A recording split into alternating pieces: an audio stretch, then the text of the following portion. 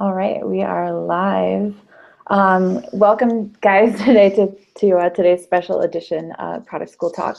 Today we'll be live for a full hour with our guests. So if you want to join us for the Q&A, make sure you stick around. This is welcome, guys, today to today's special edition.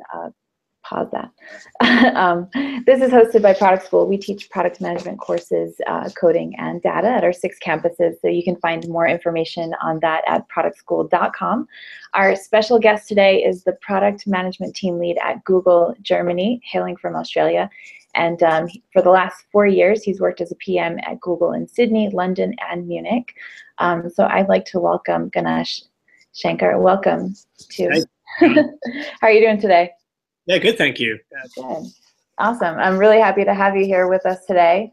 I'd love for you to tell us more on your background, but I know you have a presentation prepared for us. Yep. Yeah, I cover it in like slide 2. So.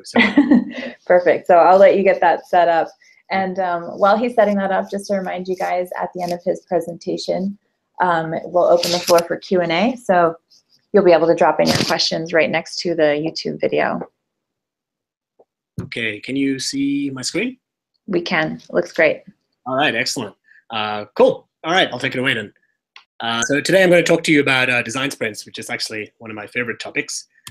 Before we do that, I'll tell you a little bit about myself. As Cassandra mentioned, I'm Ganesh. I'm a product manager here at Google in Munich in Germany. So a bit of history. I started off actually as an engineer, I guess as a lot of PMs do. Way back when, I started off doing like biomedical, medical hardware engineering. But straight out of university, working on medical hardware, I found it to be incredibly boring and very slow. So I kind of escaped that and decided to get into software development because things happen a lot faster there. So one thing led to another, and I was working on a couple of sort of online education startups, and eventually found my way into Google in Sydney. So I've been at Google about 4 years. I've worked across a few teams there. The Google Drive team in Sydney, a social impact team in London, which I'll actually talk a little bit about today. And then now I'm working for a group called Corporate Engineering in Munich. So we're a little bit like a internally focused R&D team. We basically hack on Googlers. We try and make Googlers happier and more productive. So we're always experimenting to see what ways we can do that. And that's actually why we use design sprints a lot. So let's talk a bit about design sprints then. So design sprints I've been using them as a PM and even prior to product management days in startup days as a way to sort of really rapidly prototype and validate and test your assumptions with users. So to think about design sprints a bit, we want to know where it comes from. So design sprints were the phrase and the methodology, which is what it is, was kind of created at Google Ventures. So if you don't know who Google Ventures are, they are a sort of a venture capitalist arm of Alphabet now, formerly Google. And they basically invest in early stage startups. But they don't just invest money, they actually invest sort of design and engineering and product knowledge in there too. So working a lot with these early stage startups across a lot of different areas, everything from hardware to coffee shops and so on, they came up with this process that they use to kickstart companies, and they call it the sprint process. So they came up with it. They've recently published this book. If you haven't actually read the book, I would really recommend having a look at it. It's actually a bit thinner than what it appears to be there, so it's a quick read. So even though design sprints are a methodology that is somewhat of a new phrase or has been around for the last few years, it's based actually on a lot of things that you might already be familiar with. So it takes the best elements in some cases of things like brainstormings, innovation workshops, hackathons, and ideation sessions, and tries to turn it into something that gives you a really tangible outcome at the end of it. So the key to a design sprint is in its name. It's all about designing and doing that fast. So that's the summary. But what you actually get out of a design sprint is this superpower opportunity to travel into the future and understand how users understand your product, which is kind of crazy when you think about it, but when I explain how a design sprint works, you'll understand. So normally when you're developing new products, you follow kind of a process like this. You start with an idea, you go off, you build it, you go through whatever hoops you need to do to launch it and get it out to users, and then you learn something, right? Because when people encounter your product, they might use it in very different ways than what you thought they would.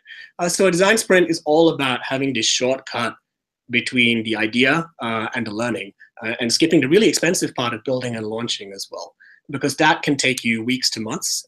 So on average, they say that the 5 days of investment you put into a design sprint is sort of like 4 to 6 weeks of engineering and product development time. And you're learning stuff that it would have taken you that amount of time to learn otherwise. So what do you get out of a design sprint, and how is it different from some of the other types of design thinking I talked about earlier? So in a design sprint, you actually make tangible solutions, so things that users can interact with. So you're getting artifacts out of it. And you test them in context. So you take these artifacts and you test them with real users who represent the people you want to sell or give your product to in future. And the final thing is that you involve the entire team. So you actually get your whole team together, or representatives of all your team in a room, which means that everybody gets aligned on the vision very quickly. And yes, the last bit about you do all of this very quickly. So when is it a good time to do a design sprint? So there's a few times. A design sprint can be, and often is used at the very beginning of a project. So when you're trying to figure out what product you want to build, and also when you're kicking off a new team and you want the team to be aligned about what they're building and why. Second time it can be used is if you've kind of hit a rut in the road, you're kind of stuck, or you feel like you've been developing a product for a while, but you're not really making progress. That's a really great time to deploy a design sprint as well. And thirdly, it's just a way of getting things done really quickly. So I talked about the speed gain. So you can learn real things from real users, within 5 days, as opposed to taking weeks to months to do so. So that's another time if you need to do so. If you need to get some information from your user group really quickly, a design sprint is a good way to do that. So who do you want a design sprint? Because the composition of the team you put in a design sprint is really important. And what you want is a team that's diverse, and it contains all the roles working on the product. Now, here I've got an example of what a typical technology team might look like, say at a company like Google. So PM, engineer, designer, researcher, and then maybe some stakeholders. But depending what kind of company or product you're working on, you might have people like clinicians, logisticians, and I'll talk about that a bit when we had a very different mixed team in another time at Google. Most importantly, there's this person called a sprint master, and there's a line in between everybody else and them, because your sprint master, they're actually independent from the team, and they're really just helping you run the sprint. They're there to kind of run the process, and I'll go into that a little bit more when we talk about how you run a sprint. But they're basically the person with the plan who's going to keep everybody, making progress. So let's talk a little bit about how we sprint. A lot of this is outlined in the book, and also some resources in the Google Ventures website and the Google Design website. But I'll give you an impression for those who aren't familiar with a design sprint process, what it is. Some of the stuff that I'm going to talk about is different from the book as well, because design sprints, you can actually modify the process and the kind of activities you do quite a bit. So design sprints themselves, they're based around this, what makes them different from things like brainstorming and hackathons and so on. They're based around this model of you have this diverging and converging kind of thinking. So rather than everybody sitting in a room shouting out ideas like you might do in a brainstorming, where normally the loudest, most charismatic person will win out, or isolated work like you might do in a hackathon, where it's really about coding skill or individual design skill. Design sprint goes through this process where you work individually and then you work together, and then you work individually and you work together. So you get the benefits of both. And it goes through several stages. In the beginning, there's understanding what your problem area is like. Then you have defining or really picking the problem that you kind of want to work on. Then you have diverging, where you have as many crazy ideas, you go bananas and have as many crazy ideas as you can. And then you have the decision phase, where you basically decide that, hey, this is the idea that we want to work on and we want to prototype. Then you prototype. This is where you get the tangible outcome. You actually build a thing that users can interact with. And the final stage, the most important stage, is you validate it with real users. They come in, they interact with your prototype, you learn from them. So out of the book, a design sprint takes 5 days. Now I know that sounds like a lot, because getting a group of people, maybe your entire team, together for an entire week with no distractions. This is a no distraction, no email kind of thing. It seems like a lot of investment, but when you think about the fact that you're saving 4 to 6 weeks worth of design and development time, and that all the associated costs that go with that, and you're going to learn something at the end that's really useful, then five days is actually a pretty good investment. So let's walk through these stages and talk a little bit about the exercises you do in them. So day one is all about understanding. So what you do in the understanding phase is you either bring in potential users to gather deeper knowledge about the problem space. We're assuming that your product team here, they all have different specialties, right? You have engineers, you have designers, you have researchers, you might have sales folks, marketers, who all have different understanding of what the company is doing, what your users need, and so on. So you're in this first day, you're trying to distribute that knowledge evenly between the different roles so people actually understand the problem space. Another way to do it is by having lightning talks where experts come and give you quick talks about a topic. So if you have an area where there's a very specialized area of knowledge, I don't know, be it machine learning or a certain clinical area, you invite somebody to come in, give a quick lightning talk so people can kind of get the quintessential points and think about what to do. During the process of listening to the lightning talks or interviewing users, you're always taking notes. And you're taking notes in this format that's called How Might We? It's a little bit goofy sounding, but actually it's very useful. And you're trying to understand, what opportunities exist, consider what possibilities there are, and doing it together. And so, a classic example of this is if a user says it's really hard to remember passwords, you might write, how might we make it easier to recall passwords? So you write a bunch of these. Like everybody should really have a stack of these post-it notes by the end of it of the how might we's. Okay, so that would be day one. It's all about knowledge sharing. It's really just to get people thinking and get information out there. In day two, you start defining what the problem space actually is. What are these pain points that your users are feeling, and what are the problems that they're having? So you start by taking the how might we's and you basically put them on a whiteboard. So people get up and they describe the how might we's that they wrote down, and then they stick them on a whiteboard. And you all take turns doing this. And as you take turns doing this, you cluster these into categories. And then you will naturally kind of find some common themes amongst what people are thinking. And these might be the things that are more interesting to focus on. Another exercise you can do is actually write these as agile stories. Now, here it's all about saying, as a particular type of user, I want to do such and such so that I can get a benefit out of it. This really puts you in the mindset of empathizing with your users and thinking about where their pain points actually are. So you take the how might we's and then you get everyone to sort of like translate these once you have your clusters into user journeys and user stories. Here's another sort of alternative exercise you can do too. It's called a future press release. It's another one that seems a little bit artificial, but actually, if you get into the swing of things, it makes sense. So we talked about how design sprints are about going into the future and understanding how your users use your product. Well, if you want to go into the future, you have to take your team with you. So writing a future press release and trying to imagine an amazing world where you've solved these problems and it gets your team into the right mindset. So then you finish sort of day two where you've kind of defined what the problems you want to focus on are. So here you get to, oh, sorry, we're still in day two, my bad. And you're going to do this step called diverging. So here is where we want people to think really crazy, like beyond what you normally would do, and have lots of ideas. You want as many ideas as you can have. If we were actually in a room together, I would actually get us to try and think about all the ideas we could have around a brick were. It's a good warm-up exercise, as well as it kind of gets people thinking about, just stupid ideas, like anything goes kind of thing. And you'll find sometimes that like two stupid ideas make a brilliant idea. So you're really trying to encourage people to just be creative.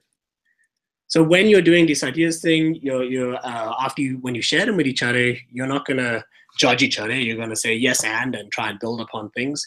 You try not to overthink things. You're going to go for masses, not for good ideas.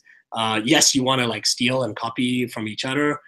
You don't want to think about feasibility, which can be a little bit hard when if you've got a lot of engineers in the room who really want to like logic the problem out. But really, you just want to think big and worry about feasibility later. And this is important. Everyone should participate. It doesn't matter whether you feel like you have good ideas or not. Everybody actually does. Just put ideas down. So when you've got all these ideas, what do you do next? We tried, like, how do you actually get this happening? There's a technique called a crazy eight. So basically you take an A4 piece of paper, you fold it a couple of times, and it kind of makes this natural kind of division into eight slides.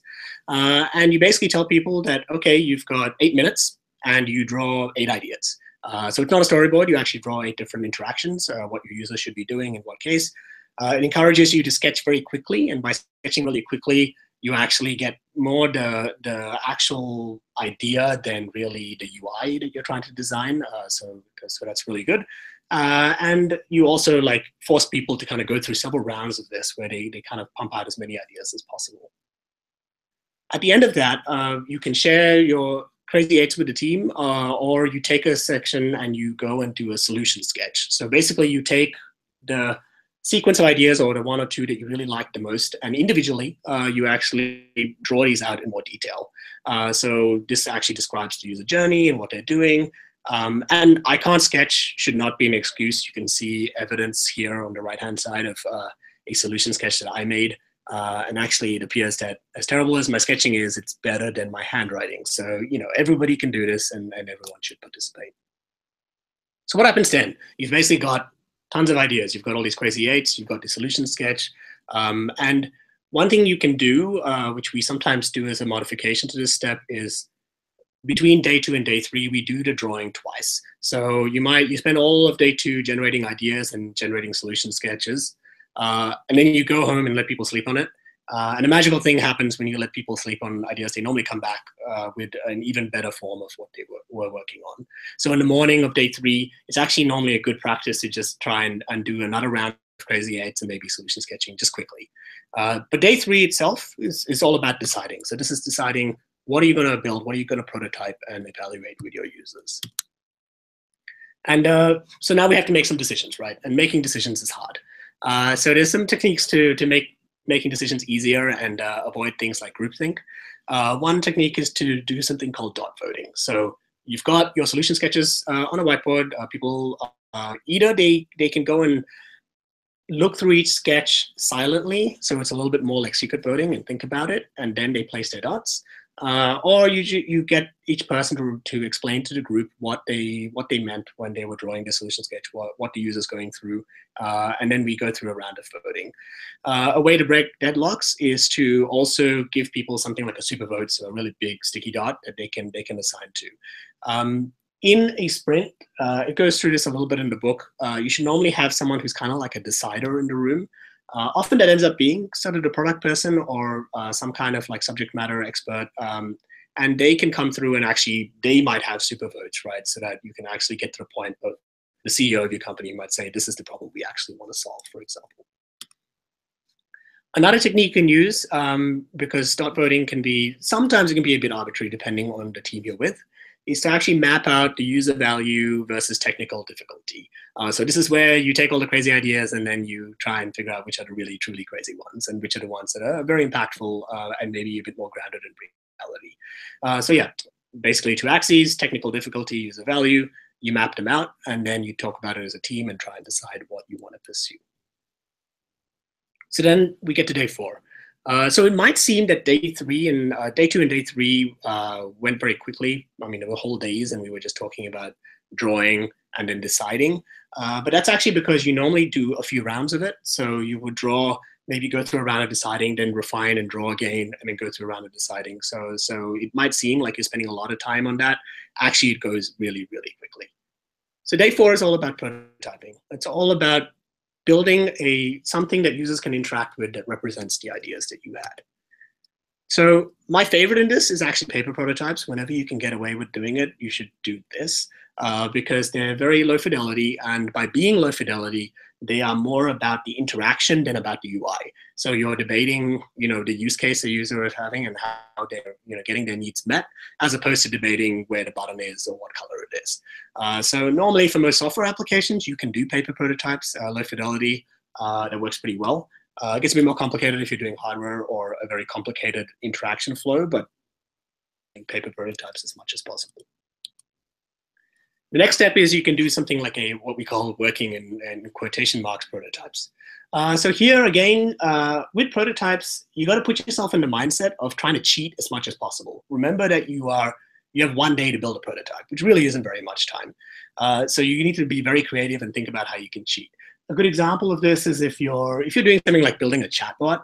A good prototype is you basically write a script of the things the chatbot can and can't respond to, put somebody in another room and put them on chat, and then you have your users interacting with them through chat, and they will only be able to answer, the things that you gave them. So you think creatively, fake it as much as possible.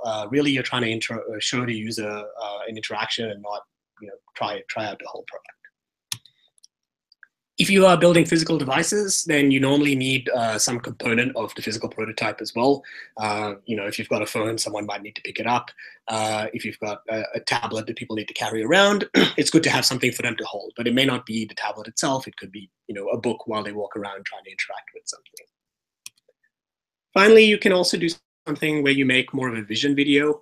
This is probably my least favorite prototyping technique because it doesn't actually allow the user to really interact with things. But this is all about conveying the future vision where things are amazing and you solve all their problems and seeing if they can relate with it. Try and make these small, a couple of minutes, and so that you can actually capture the user's attention span.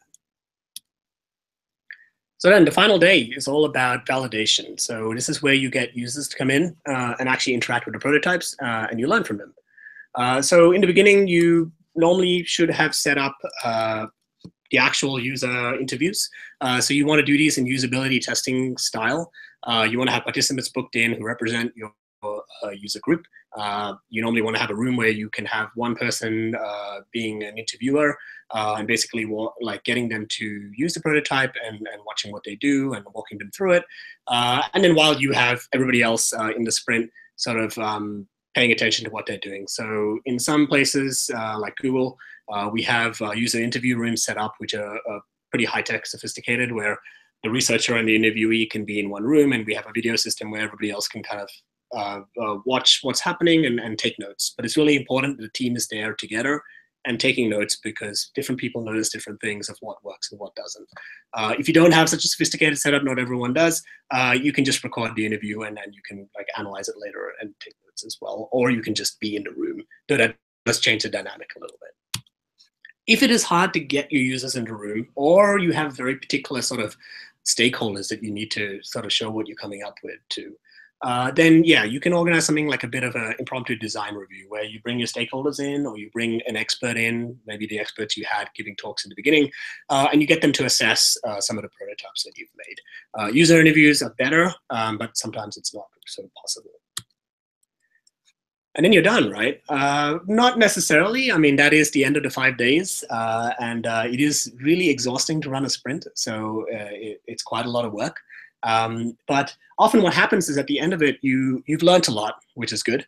And you've either got a couple of, normally you've got a prototype or two that seems like it has some legs, but you've learned some things that users didn't really gel with, or some things that you wanted to investigate a bit more. Or of course, you've completely disproved everything you were trying to do, which is also good because you saved yourself that month to month and a half of effort. But often what people will do is they'll end up having a second sprint very soon afterwards, but a much reduced time one where you don't need to do a lot of, say, the understanding steps, for example. So that's in its essence what the book talks about when it means design sprints. There's a lot more examples and different kind of activities you can do, so have a look at that. And now I'll talk a bit about a case study so I can give you more grounded in reality of a project that I worked on a couple of years ago. And I've chosen a project that's a little bit out there because I want to show you that design sprints can work even in sort of very challenging situations, and they really help. So the project was a couple of years ago, Google and Médecins Sans Frontières worked together to develop technology for use in Ebola management centers. And design sprints really helped us do this. To set the scene, we started this project in October 2014. At that time, Ebola was spreading very rapidly. It had spread across 3 countries in West Africa, and we had started having spotted cases in other parts of the world too. And the world was really very much in a crisis. And at this point, Médecins Sans Frontières, who were on the front lines in Africa fighting Ebola, reached out to Google and said, we think technology can help because these Ebola management centers, they're fairly sophisticated but fairly low tech. We think tech can help us, but we're not really sure how. Can we have a look at this together? So we formed a team with Médecins Sans Frontières, and this was an interesting team because we had technologists on one side who knew a lot about tech, like Google, and then Médecins Sans Frontières who know all about frontline medical response on the other side, and not a lot of common knowledge between the two teams. So this is in a way an ideal circumstance for a design sprint because we had some understanding of the problem, but not really any understanding of what we wanted to do about it. So I'll walk you through the steps of the design sprint and show you how we went about this process. Doing the understanding and defining, we started with research and user interviews. So we were in a very unique situation, and I'm hoping I can show you how you can modify a sprint too, because we were in situations where sometimes we just couldn't do the traditional sprint process, where at the time we started the project, we couldn't travel to West Africa to study an Ebola management center. The situation was too risky. Médecins Sans Frontières didn't want us, getting in the way while they're trying to treat patients. And from a safety perspective, there was travel bans in place, and a lot of people couldn't travel. So for the research and user interviews to learn about the problem space, we brought in a bunch of their staff, especially clinicians who had been to Africa and were rotating back to Europe. This included emergency doctors, epidemiologists, logisticians who set up the camps themselves. We watched a bunch of videos on how Ebola management centers were run. So this was how we shared knowledge within the team about what was happening in West Africa. And what did we learn out of that? So we learned a couple of things. One is we learned about this, the key in fighting Ebola is this thing called the Ebola Management Center, where patients are treated. And they're there. They were about 80 to 100, a couple of hundred beds in size. They had national and also international staff. And the most interesting thing was they were separated into these things called high and low risk zones. So low risk zones would be where the clinicians would be for most of the time. And then they would don protective gear to go and visit the patients and consult with them. And they could only be in the high risk zone for a certain amount of time. There was a very interesting problem that came out of that. We also learned that in an Ebola management center's high-risk zone, you had to wear this personal protective equipment. And it's really hot and heavy. It's very low visibility, low dexterity, and the safety limit because of how dangerous Ebola is and how hot and heavy the gear was about 60 minutes. So clinicians could go into high-risk zone for an hour, and it would take them about 20 minutes to get out of this thing because it's quite cumbersome and you have to be very careful. So we actually brought some of the gear over. That's me, but the team tried it out, and we would try to experiment with how it would feel and what a user went through.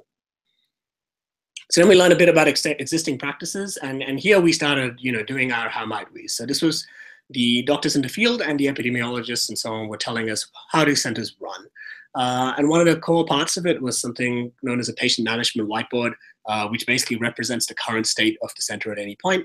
So here are how might we's, right? How do we allow the Ebola management center state to be updated instantly instead of this whiteboard you update after doing a round? How do you provide information about patient numbers and state to clinicians inside the high-risk zone, because they basically look at the whiteboard and then go into the high-risk zone and have to remember what they saw. Again, with existing practices, we learned about the patient chart, which is where they record all of the medical information. Again, how might we capture critical patient information and transmit it quickly? Because this process was very slow. They would go and consult with patients, take this down on a piece of paper, but you couldn't take the piece of paper out of the high-risk zone. You had to destroy it. So they would basically shout over a fence to another clinician on the other side of the high-risk zone what the details of what they recorded were, who would transcribe it on another piece of paper. So again, how do you get data out of the high-risk zone in a non-destructive way, in a fast way? Then we had to diverge and decide. We kind of think we had an understanding of some of the core problems we wanted to focus on, and here's where we started prototyping. So these are actual, the solution sketches we came up with, not the post-it notes, but further from that. So after the Crazy 8 round, we came up with a bunch of different prototypes, each person working on their own, and then describing the prototype and flow to each other. And you can see some common themes here. You can also see our sketching quality is low, but you can actually really convey what's happening here. There was a lot of having patient records available, showing what tent people were in, and even showing a map if that was possible, and scanning patient information. So here we showed the solution sketches, and here was an interesting thing. We couldn't really decide. We came up with 2 prototype ideas that we really wanted to do. So we did both, and that's okay. You can do that in the sprint too. So when we went to build a prototype. We built 2 prototypes. And we had to go and test them. And again, we ran into a bit of a problem when it came to validation, because as I mentioned, we couldn't travel to West Africa, and we couldn't really emulate a Ebola management center in London. So what we did was we built our prototypes. We did actually put people in protective gear in the office and test out stuff with them. But then we also sent people over to a simulation center that they had for training new clinicians in Brussels to test the prototypes in context. So, I mean, this meant that the last day of the sprint was essentially the week after, but that is actually okay. As long as you make sure the prototype testing happens and it's on you as a product owner to do this, it's fine if you can get a more realistic experience by having it a bit later. So that's what we did. So how did the sprint help us? Well, as I talked about in the beginning, you often use a sprint to define your product offering and create a shared vision. When we started the project, we said, we want to build technology to help Ebola management centers, but we knew nothing about Ebola management centers, and we didn't really know what technology would help. So it was ideal for this. It allowed us to realize that we really wanted to focus on this patient chart, and we ended up transforming this clinician paper chart on the left-hand side to this kind of visual UI we had in an application on the right-hand side. Again, when we were prototyping, this is the outcome of our prototyping phase, testing it in Brussels in the simulation center. And we learned something really interesting. And this is why you do sprints, because there are things you don't really think about that you learn when you're prototyping a real thing with real users, is that in that image on the left, you can see me holding the tablet in landscape mode, and we assumed that would be the orientation we would use because it gave you more real estate. But when we prototyped with the clinicians, we saw that they were used to actually holding clipboards in their hand, and they would hold it along their arm. So they actually wanted to hold the tablet in portrait mode. So in the end, we ended up adding an extra handle to the tablet enclosure, and we turned our app completely onto the side. And this is something that we really couldn't afford to wait 1 month to figure out, right? So it was really good we figured it out quickly. So yeah, the second way the sprint helped us is by allowing us to make some decisions and decide on what we wanted to build very quickly. So injecting speed into our development process. I wouldn't worry about the details on this slide, but really what it shows is that we formed a team in October 2014, and we were rolling out production hardware and software by March 2015. So within 6 months, we'd gone through several generations of hardware and software development. And the only way that was possible was by starting the process with a design sprint, because we tested 2 prototypes. One of them did not succeed, and the other one really seemed very viable.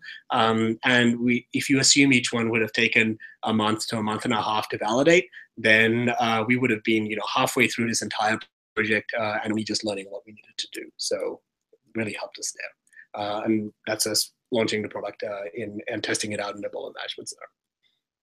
So now I've talked about a case study. Hopefully I've convinced you that if a design sprint can work in a really challenging environment like in the midst of an Ebola crisis, then they can work for most other products too. And I've done many design sprints over the years on many different things, from hardware to software to all kinds of like user interactions, and yeah, I'm a real believer in this. So let's talk a little bit about like you're running a design sprint. What are some tips and tricks that you can do to make them better? For starters, the room is really important. It talks about this in the book as well, but finding the right space for a sprint is probably one of the most important things you can do. A traditional conference room where you all sit around a table and look at each other is not actually great. You really want like a large room to move around, good natural light, great ventilation, because you're going to be locked in there for 5 days. And you definitely want a couple of whiteboards. You want a bunch of Post-it notes. You want a lot of paper, Sharpies, and you definitely need this thing on the right, a clock of some kind, a timer, because every activity in a sprint is basically timed.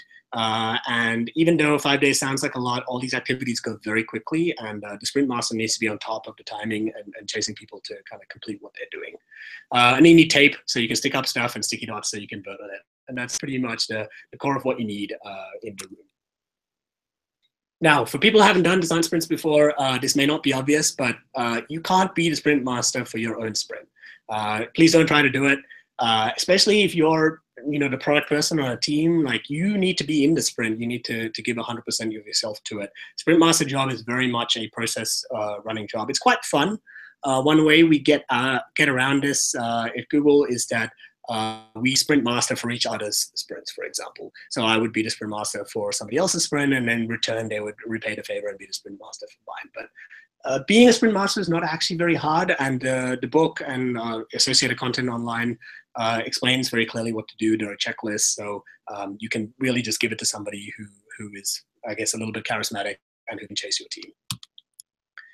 So the second thing, 5 days seems like a lot, but and especially when you're trying to convince stakeholders and your team that they're going to stop doing whatever they're doing for 5 days and commit everything, 9 to 5 to doing the sprint. But put it in the context of the 4 to 6 weeks of development time and associated costs you are saving. And then it doesn't seem like a lot. So it really, really is worth the investment. Now that I've told you that 5 days seems like a lot and told you should invest in it, I'm also going to tell you how to reduce it to a 3-day design sprint. So yes, you can compress a design sprint. We actually do that quite often here at Google just to get the right people in the room. There's a couple of ways to do it. One way is to just, as you can see, we've kind of brought a lot of these activities into single days. Dual days. And another way to do it is to actually cut off the prototyping and validation phase and do that at another time in future. What you need to be very careful about there is that you actually do it, because normally at the end of your diversion decide time, everyone's very motivated and it's very easy to lose steam if you say, yeah, we'll prototype next week and we'll talk to our users 2 weeks after that. So that's on you. If you cut your sprint down, you need to be on top of making sure that the real value of it, the prototyping and the validation, actually happens. I have actually seen people propose a 1-day design sprint model. I've never tried it. It sounds scary, but apparently it's possible. Okay, so next thing is you need to frame the problem clearly. You need to have a goal. This is because a design sprint is not a magical thing that's going to tell you what to do with your team. So you need to actually come into it with an actual idea of roughly what the problem space is and give a clear goal to the people taking part. So here are some good examples of good and bad goals. So build technology for use in Ebola management centers, which kind of was the problem we started with, is a terrible design sprint goal because it doesn't really anchor you in anything. So normally you want to do a little bit of research before organizing a sprint, and the product owner or manager will kind of be responsible for picking the theme. So a very clear goal is helping clinicians in Ebola management centers to spend more of their time when they're in the high-risk zone with patients, right? So that's very clear. You can understand where you want to focus, what problems you want to try and analyze and understand. And deliverables are important too. It's good to explain to people at the beginning what you expect to get out of it. So we want to tested user flows, high-fidelity mocks, and that's an easy thing to grow. So next, you want to invite the right set of people. And this is important. So right set of people is not just the technology people. You really want to get a good sample of your entire organization. There is knowledge everywhere. So really try and get folks from sales or marketing involved too, or in the case of the Ebola management project, we were getting clinicians, logisticians in there with us because we needed to understand what the people in the field in Ebola management centers were thinking.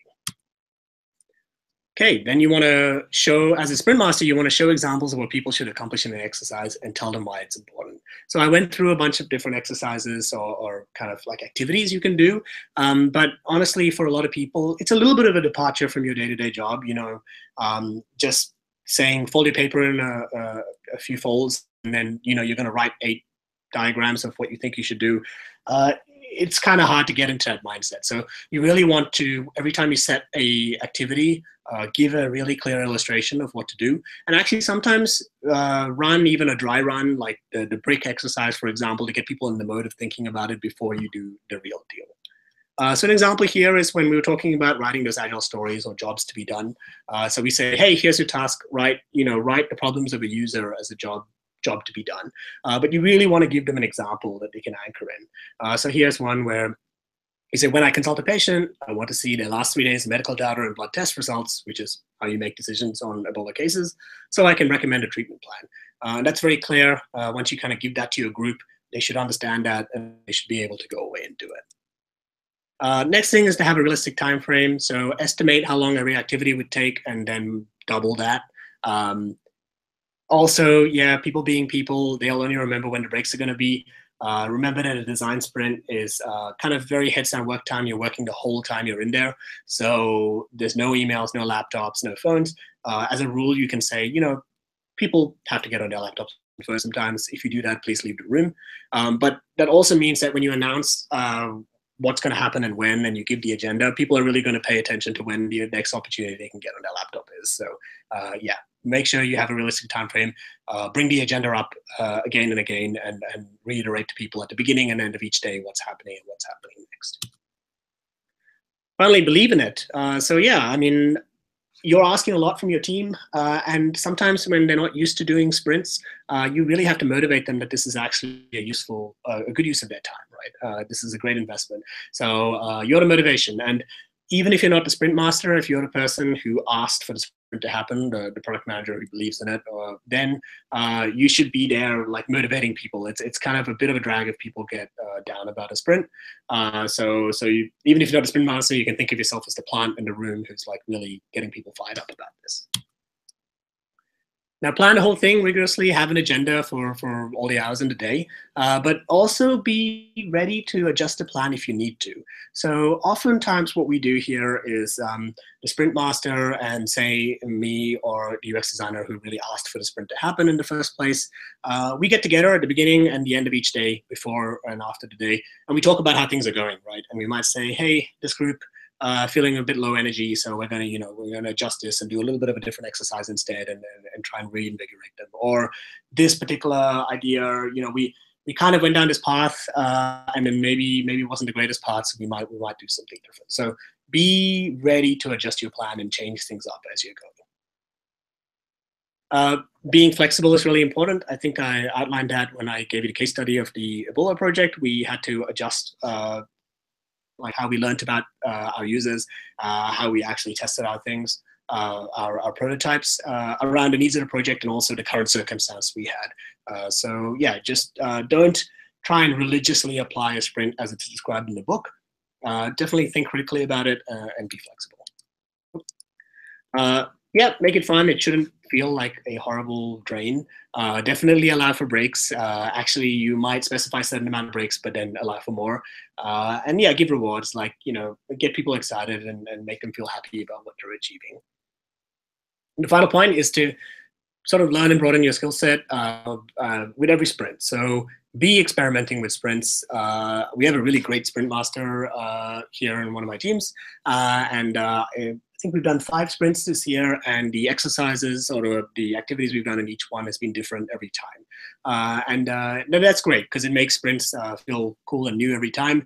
It also allows you to experiment and decide what activities work better with what groups of people. And different teams and different projects, have different needs. So you can try mixing it up. And there's a lot of information out there about different activities you can do during a sprint. Where do you learn about this stuff, right? For starters, you can look at the book. It's a really great read. The book is actually new, while design sprints as a concept have been out there for a while. So there's actually a lot of information on the Google Ventures site itself, including some videos that go through each day and what you need to do. Google also has a design sprint kit, which has like the checklist you can use as a sprint master, as well as all the activities you can do, descriptions of that, and a lot of the information I went through. I kind of just touched on very lightly about the different phases of a sprint, but with every activity I talked about, there's probably a few more. So have a look at these resources if you're interested and learn some more. And that is pretty much it for my talk. So I'd love to take some questions if you have them. Awesome. Thanks so much for going through all of that with us, and thanks for the example as well. We saw a couple questions come through, so guys, feel free to start typing more of them. One of them was, well, you kind of touched on this a little bit. So you were talking about deciding the roles or who's going to participate in the design sprint. So how would you decide specifically who participates on site in a design sprint by like role or experience, etc.? And this is coming from Michelle. Yeah. Okay, that's a great question. So you definitely want to get a good mix of the roles. So, PM, UX, Eng, or other people who represent like knowledge in your company. Now, in the book, they talk about keeping sprints quite small. I think they recommended like 7 or so people. Especially with your first sprint, it's good to do that. But you can actually have more people and then split into groups as well.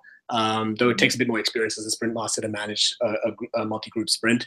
One thing you can do if you want to get more expertise in is have more people function in lightning talks, and also come in at the end as an expert opinion. So if you have people, especially time-poor people like CEO or CEO who don't really want to be there the whole time, you bring them in for like a cameo experience, in the beginning, and then you get them to come in at the end and see the results. But yeah, try and get a mix of the different roles on your team, the people who are actually going to work together to make this thing happen.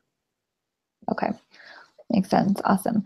Now this next question that came through was from Miri. Do you have any advice on how to introduce this process to a company with a very rudimentary UX culture? Yeah, so I mean, there are some really good case studies out there. I mean, I gave one in the talk. It was a bit out there, but actually there's some really great resources on sprints and companies who've done this before. Like I mentioned, one of the best things you can really hook into and try and sell to people is you're saving 4 to 6 weeks or so of development time, right? And that's something that, and all the associated costs with that. And it's 5 days of investment. And not only are you getting the prototype and learning stuff from your users out of it, but you're kind of really getting team alignment out of it. This is, as a product manager, this to me is actually one of the biggest benefits of a sprint and why I love them so much. You're normally in a position where you have to influence without authority. So rather than having to go around and like convince everybody of your great idea, or you get together, you basically have the idea together, and at the end of the sprint, you're all convinced of it. So definitely the team alignment and the amount of development time you save is a really good way to phrase it. Right, absolutely. Well, one question I've seen a few people bring up as well was the product manager's specific role in the design sprint. So can you talk a little bit more about that? Yeah, the product manager's specific role in a design sprint is kind of the same as any other role in a design sprint, except you're normally the most excited person in the room by a long way. So this is what I said, like you're normally the person suggesting we should have a sprint or UX and then you're getting a sprint master to run it, but you're kind of really trying to like fire up your troops and make people excited. One thing that I do fairly often in sprints though is I might do a lightning talk as well. To share knowledge, because as product managers, you're normally generalists, you have some understanding of the area. Before the sprint, you would be working with the sprint master and probably your UX team to find participants who represent your user group, think about the problem, define that. So you kind of have some research. So normally I get signed up for a lightning talk almost every time about, why are we doing this? Why is this important? And that's pretty much what product managers do, right? So right. Giving it your all and being the most motivated person in the sprint is what you're up to. Awesome. We have a ton more questions coming in, so I'm going to grab another one for you here. So this is from YouTube user YouTube. So he said, thanks, Ganesh. Design sprints seem to rely heavily on decision by committee. So how do you balance soliciting input versus leading by example as the PM, especially if you're not the sprint leader? Yeah. So they might seem that they designed by committee, but actually there's a lot of talk in the book about how you're trying to avoid that. So one thing that is talked about in the book is that you actually have a decider, and the decider quite often can be the PM in some cases, or it's sometimes someone like the CEO who might come in during your decision phase and say, look, you present all your ideas, and they basically, you might have the dot voting where you kind of get common themes and see what people are interested in, but then the decider comes in and they have the super dot, right? And they can basically say, these are the things that as a company or as a team, I think are important. So depends on your team. Like I said, you adjust the sprint to what the team is like. Sometimes you actually want to see what people are gravitating to because you've got the experts in the room in different areas. But sometimes you're looking to get lots of ideas, and then you really, your CEO is, paying his salary, so they're going to make decisions, right? So. Okay. Here we have another one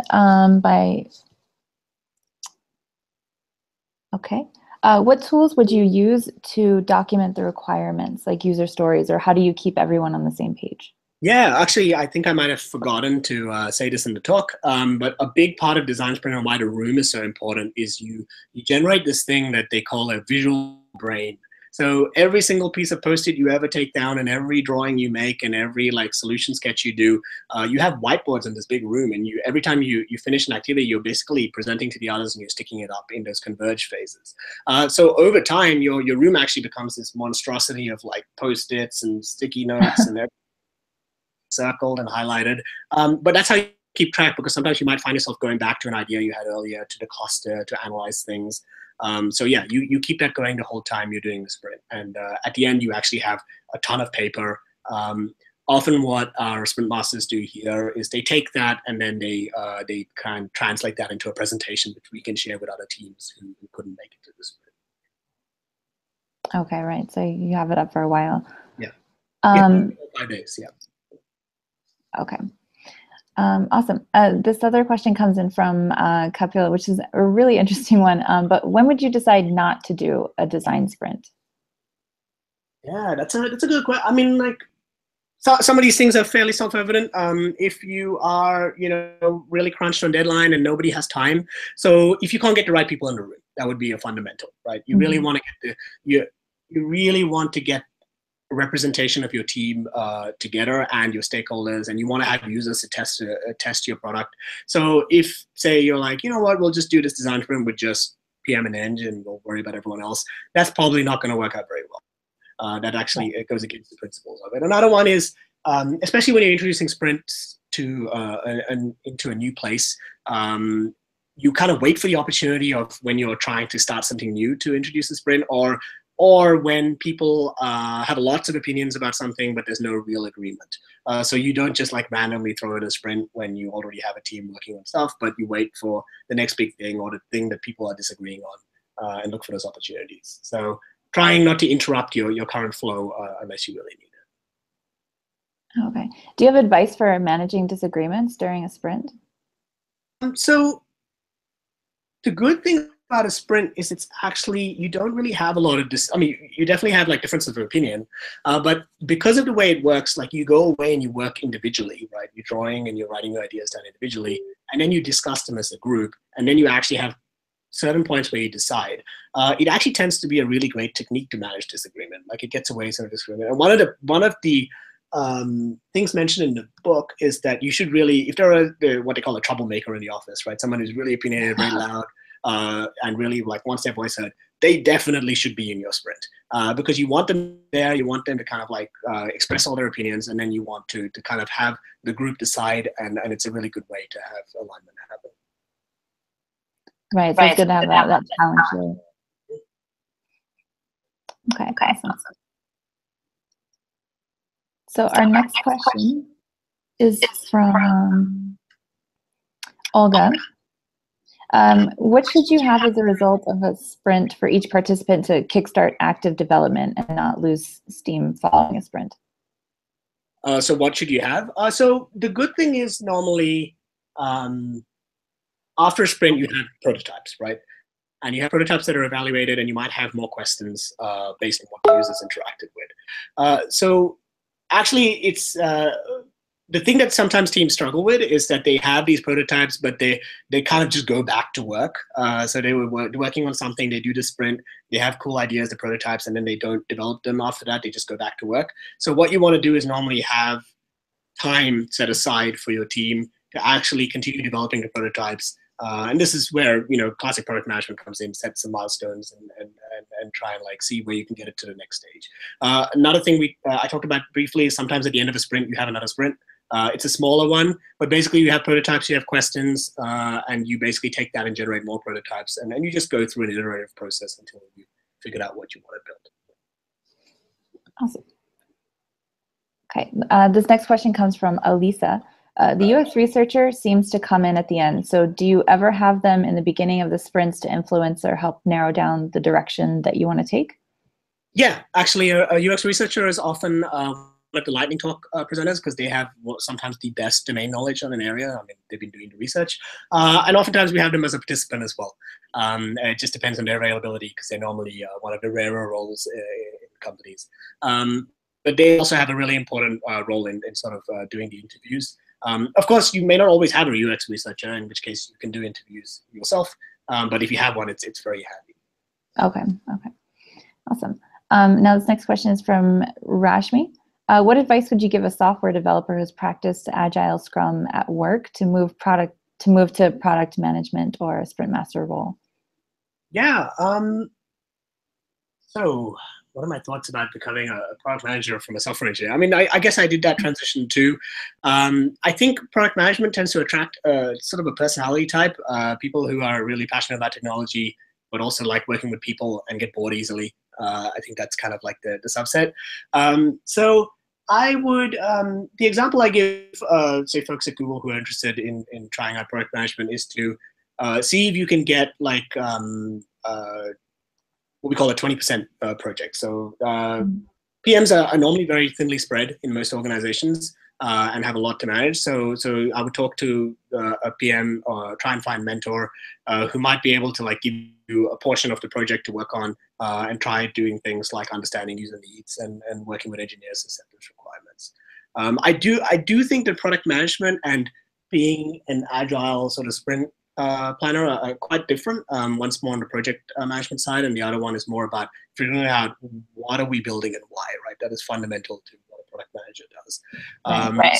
So yeah, so the advice I give there is to sprint master as well for a sprint is another kind of skill set as well, because that's actually also mostly about flexibility and understanding all the different techniques you can do in motivating people. So there are actually different roles that kind of tend to overlap a lot, but you know, have a try and get an understanding of what each role requires and the type of person that works in them, and see if that suits you.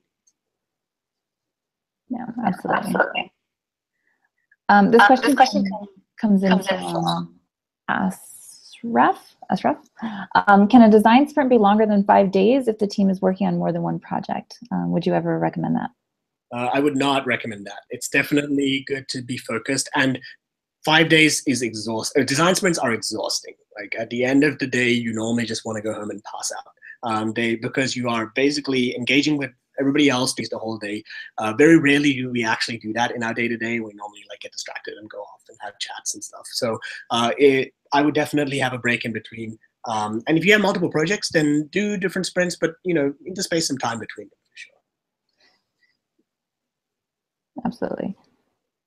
Now this next question is from Kelly. Is there a place for a design sprint when you're trying to rethink a complicated or existing software or software product? Sorry. So how can you target your sprint when you often can't solve for everything at once? Yeah, that's a really good question. So yes, there is a place for a design sprint. That's actually one of the places for a design sprint when you're either trying to rethink or you feel like you're stuck in a rut, right? You've been working on this complicated thing and it's kind of ballooning out.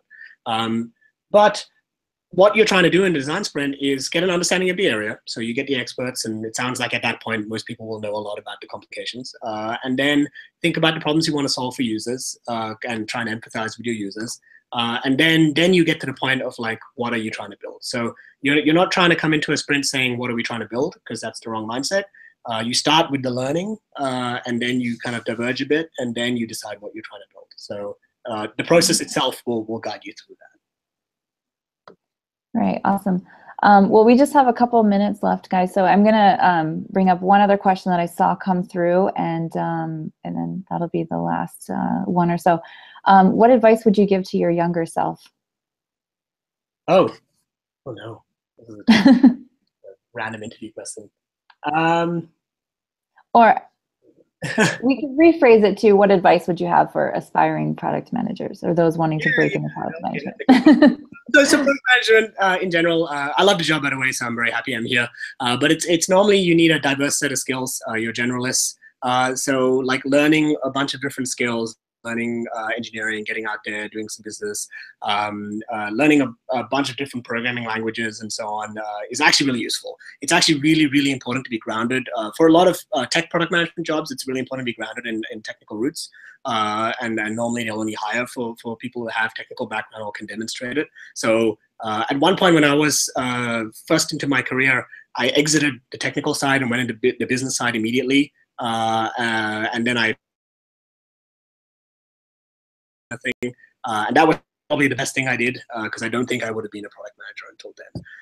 Another thing is being a startup trying to work on a startup, even if it's just an idea you want to kind of try and build with your friends and not really turn into like a big business, teaches you so much. So definitely getting out there and having that startup mentality and like hacking on stuff is really important, because you learn more than just about the technology, but you learn about the business side, how you sell this, what makes a successful product, the UX side, and trying to learn like all those different skills you learn. So doing the startup for me was probably where I learned all the things that eventually got honed into being a product manager. And it's where I made the transition from an engineer to sort of a PM mindset. It kind of happened without me realizing it. But that was probably one of the best things I did. Yeah, it's definitely something that we talk about often too, is that when you want to become a product manager, to build something. So absolutely. Well, thanks so much for your time. Again, that's it for the Q&A and everything today. So thanks for joining us. Appreciate the presentation and everything. And thanks everyone who joined in on the talk today. As you guys know, we're Product School. You can learn more about us at productschool.com. We're also on Facebook and Twitter at Product School. And we just recently released our book called The Product Book, which you'll see on Amazon as well. So thanks again, and we hope you all enjoy the rest of your day. See you later. Bye.